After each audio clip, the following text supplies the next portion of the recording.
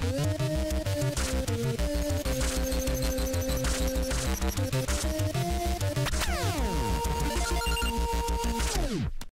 up gamers, DreamcastGuy here, reviewing today Final Fantasy X and X-2 HD Remaster for Nintendo Switch.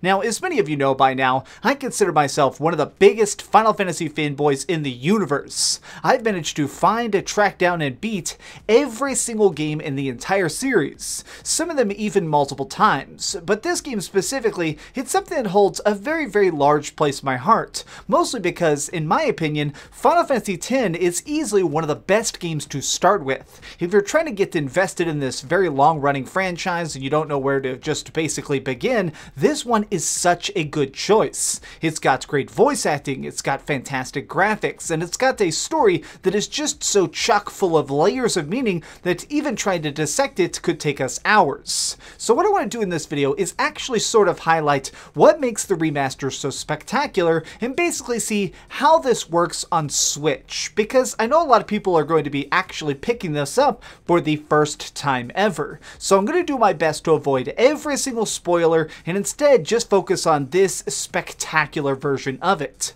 So the Final Fantasy X and X-2 HD Remaster is basically a remix of the classic games. So a lot of people don't know this, but back in the day when these games were originally coming out, we'd actually get separate versions of them. So basically, at first it'd come out in Japan, then it'd be released in America, and then back in Japan, they would typically do a second release, and one that would actually have added content, sometimes extra quests, extra bosses, or sometimes even extra story that is very interesting. So for the HD remaster, they decided to actually combine all of this. Everything is put into English and actually here for the first time, and it is spectacular because really the story in Final Fantasy X is miraculous. I mean, it will literally make you cry, and I feel like this is a little bit of a controversial statement, but X-2 does not deserve all the hate. Okay, yes, it's cheesy and people are super over the top when they're changing costumes, but the battles are great and the plotline itself really manages to expand this universe in some really fascinating and, in my opinion,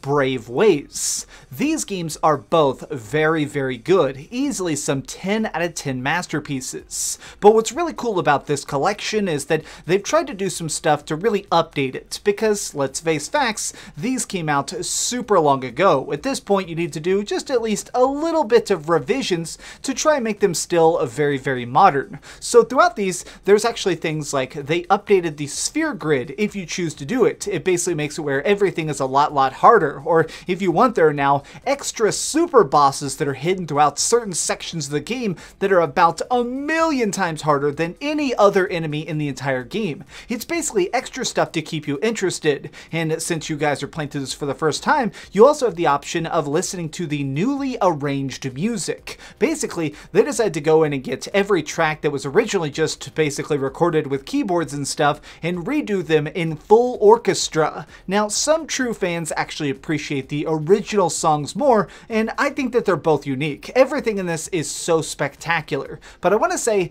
these are not perfect. I think one of the weird things that I noticed this time going back through them again on the Nintendo Switch is the fact that, so like the voice acting, so everybody in this game does a very good job at trying to convey the really deep personal tales going on within these two games, but I think that there's something a little bit weird about the fact that in X-1 specifically, there's a little bit of a problem where people's mouths just do not line up at all. It kind of looks a little bit weird, whereas everybody in X-2, they managed to move their lips a lot better. It looks better, and I definitely think it helps some of the more emotional moments land. I also still wish that they managed to do just a tiny bit more with the handheld version of this. So basically, this is probably one of the main reasons people are going to be purchasing this, is so that you can play it anywhere, anytime, and really get the full experience of these fantastic games. But something they decided to include in this is limited touch functionality. Now, in general, as you can see, just playing it handheld, the graphics are great. It actually comes through very cleanly on the screen.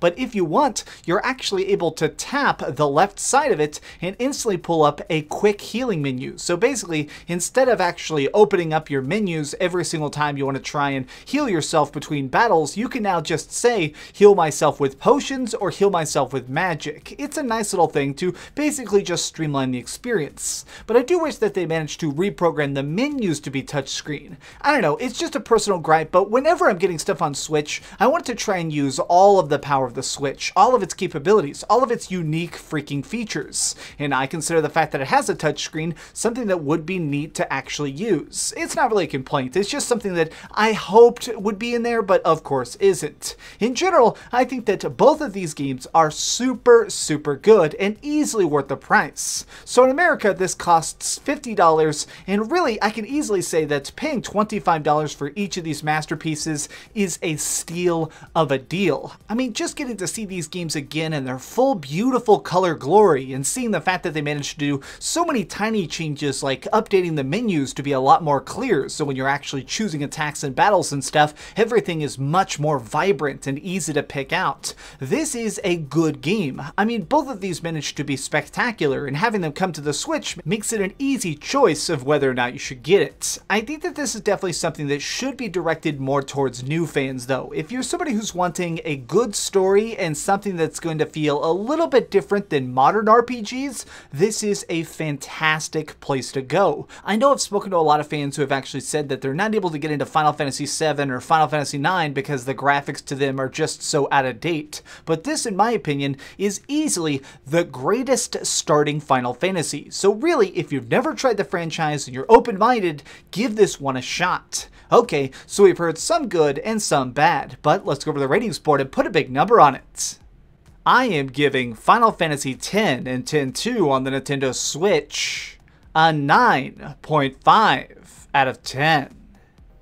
At the very end of this video, after I'm done talking here for a second, you're actually going to see some links. I'm actually going to link you out to my reviews of Final Fantasy VII on Switch and Final Fantasy IX on Switch, because if you're somebody who ends up stumbling upon this video and you go, wow, this game was fantastic, what should I play next? I want you to check those out, because seriously, this entire franchise is stupendous, but you need to try and figure out which games you think will be the best fit for you next. Thanks for giving this series a shot. Seriously, from the bottom of my heart, these games are everything to me, so the fact that new people are stumbling upon them really brings me so much joy.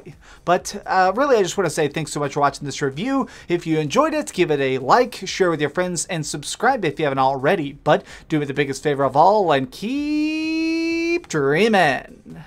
Next up is Final Fantasy XII, and oh boy, am I excited.